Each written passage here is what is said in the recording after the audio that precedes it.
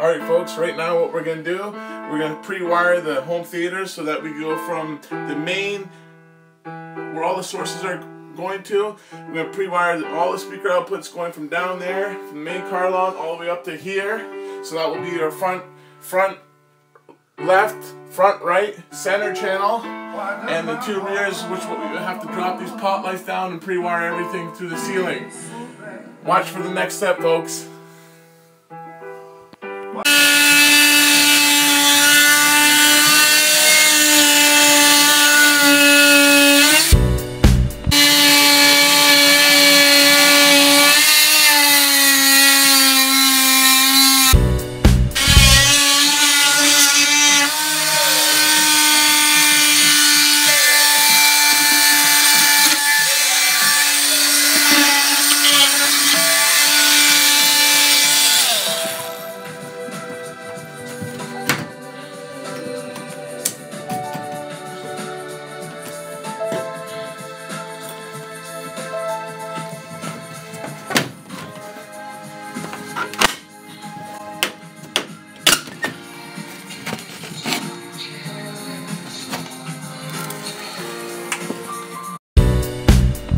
Now we gotta go get electrical tape, cutters, screws, and zip ties so that we can do this job properly.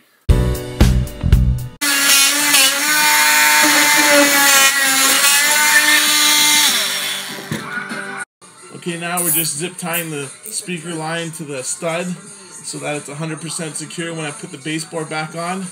I won't have any problems. It's gonna be nice and clean. It's not gonna be a hazard. Using some self-tapping screws. Got my zip ties going. Center point out of the wall, so it's 63 inches, and we're going to mount the center channel center point of the wall. So it's going to go right about there. There we go. So, look at that, boom. That's the other speaker line. The wire now for the rear speakers. Drop the pot lights so that I could run my fish line.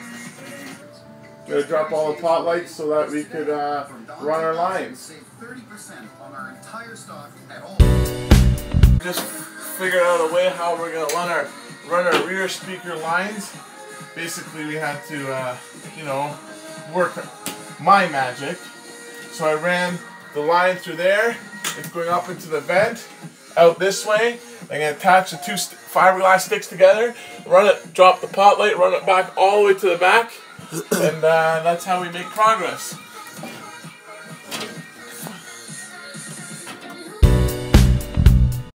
We're almost done pre-wiring here. We have basically all our lines ran. We had to drop all the pot lights to fish all the speaker lines. This is my rear speaker. Just have to attach it to the fish line, and then I'm gonna fish it all the way along here down to that pinhole right there. So that's my speaker line input, and yeah, we'll keep going. You guys see that? Look where it ran from, all the way from the ceiling. You see that? Bam! Look at that. Nice. See that? Right there. That's our first line in the rear speaker. Nice and clean.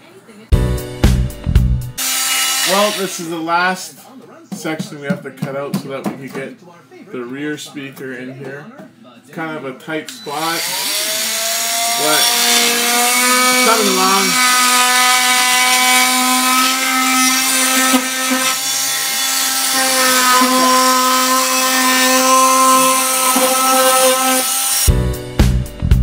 Okay, people, now this one was the hardest one out of all of them, okay? We had a tight corner.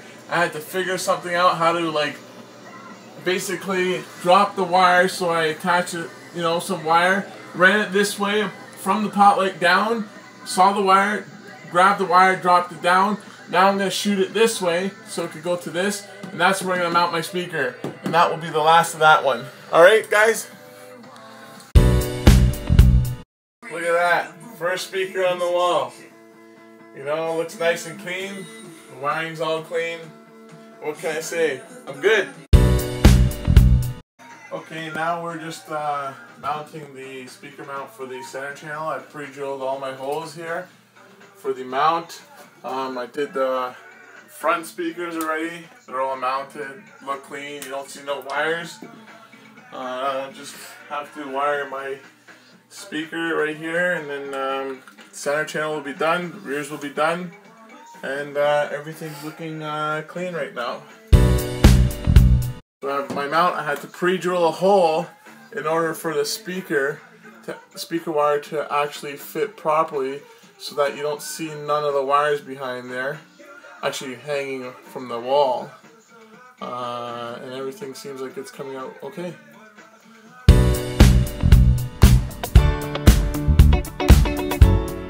Alright folks, well right now I'm just marking my points so that I don't, when I put this baseboard back, I don't hit any of the wire where the wire is located.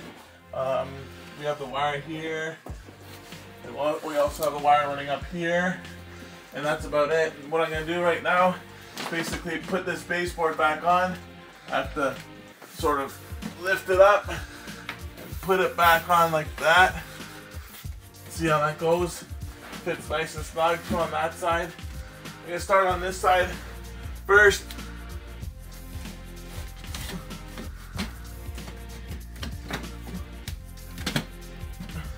Gonna go on that side, lift it up from there, bend it in. It's a long run. See that? Perfect. Now what I'm gonna do is I'm gonna start from one corner and then use the finishing gun to staple it all back on properly. We use the best. We use Bostitch. You're only as good as your tools are. So, you know, if you see a guy come to a job, look